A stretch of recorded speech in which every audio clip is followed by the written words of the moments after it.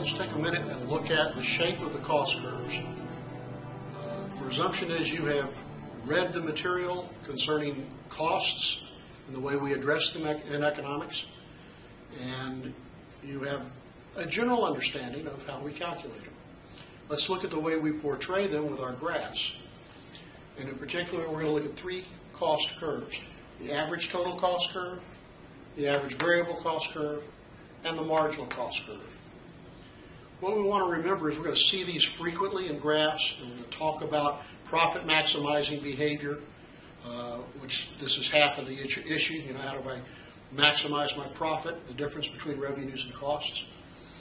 What we want to recall here is that when we do look at these curves, usually they have the following orientation to one another. The average total cost curve is U-shaped.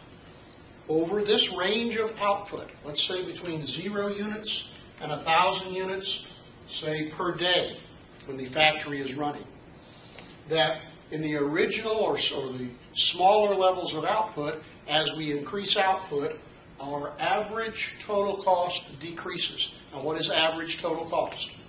Average total cost is simply total cost per unit, or divided by quantity. It's the average cost for each unit. We have a declining range of average total costs in the early levels of output. As the total cost declines, it reaches a minimum. I've marked that here. And if we expand production beyond that level, then our cost per unit begins to increase. We're going to come back to this. I think this is one of the more important issues about costs. But let's pick a number here arbitrarily. Let's say that at 550 units of output per day, that we achieve our lowest possible cost per unit of manufacturing. This is what is referred to as the productive efficiency point, or the point at which we are producing at the most efficient or lowest cost per unit. So remember this low point on the average total cost curve. And remember too, you'll see that the marginal cost curve goes through that point. The other curve up here is the average variable cost curve. We'll discuss that particularly under perfect competition. If you're familiar still with the definitions of this, the average variable cost is simply the total variable cost per unit divided by the output. And again, it follows a similar shape, a U shape.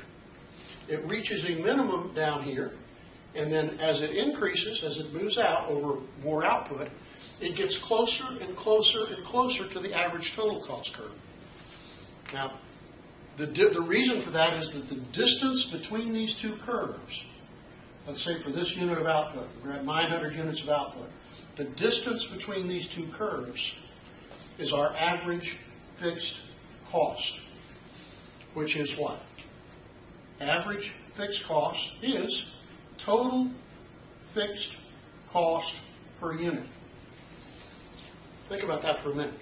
If you take your fixed cost, a given number, $10,000, and you divide it by an ever-increasing level of output, $10,000 divided by 1,000 units, $10,000 divided by 5,000 units, keep doing that, you see that the cost, the average fixed cost, gets smaller and smaller and smaller as you produce more units. And indeed, the distance between these two curves gets closer and closer together. It gets smaller to represent the fact that the average fixed cost is continually declining.